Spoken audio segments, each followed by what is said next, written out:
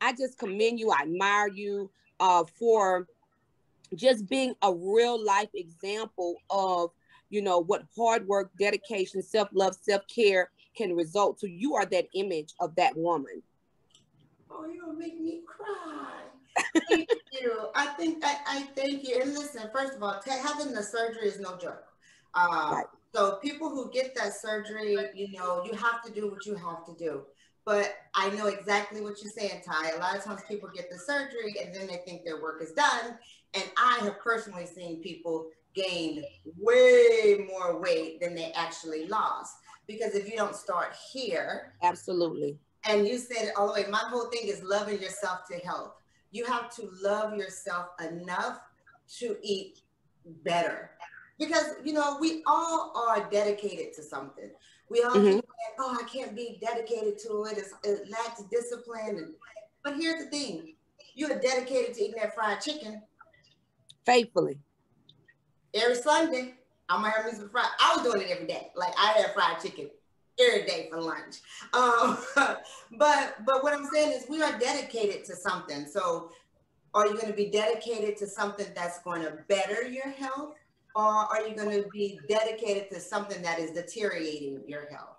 So you choose, and that's what life is all about: choices. And you made a very interesting point.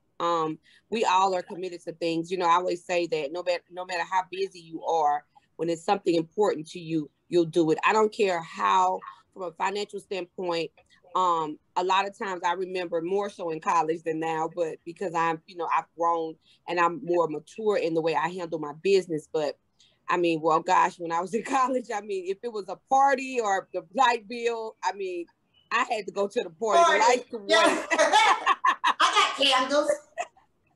So we find time, we find money, we find to do the things that is important to us. I know women that will spend money on their hair, their nails, hundreds and hundreds of dollars to appear from the surface that they're happy, they're healthy, and they look good, and internally they're broke down, and they're dealing with a lot of hurt and a lot of pain, and they're not happy and they're not healthy, and you can't cover that up. And I just thank you so much for, like I say, I don't judge anyone as relates to any surgeries or things of that nature, because we have to keep ourselves up. We have to. I say all the time, it's no different than wearing glasses, or things start to kind of move around. So it's okay to do a little self maintenance. But when you look at going from 300 pounds or 400 pounds to 100 pounds,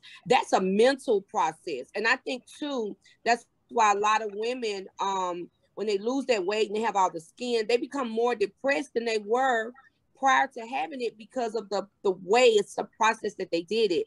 And I love the way, you just, again, you're our Black Barbie, because you look amazing, and you did it the way that, I'll say it this way, that God designed us to do things, and work toward the things that we desire. So I just commend you for that. I commend you for the book, for breaking it down, for showing women it can be done. I always tell people that you can't give somebody direction to a place you've never been.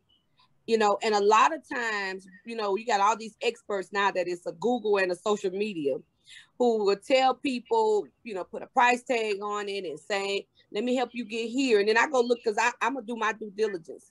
I go look at their bio, or their a resume, if you will. And I'm saying, how they going to help somebody they ain't even got there?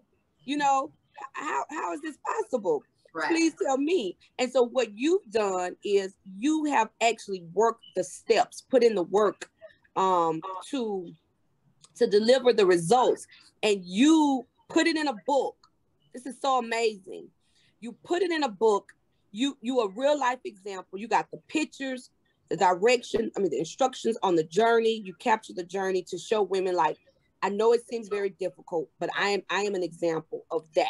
And I love that about your book. Tell us a little more what you would want to say to anybody that's out there challenged with the book. Challenged with their weight as relates to the book.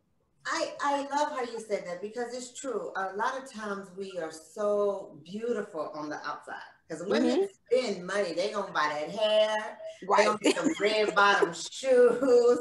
They gonna get them Louis. The this and you know we are going to appear amazing on the outside.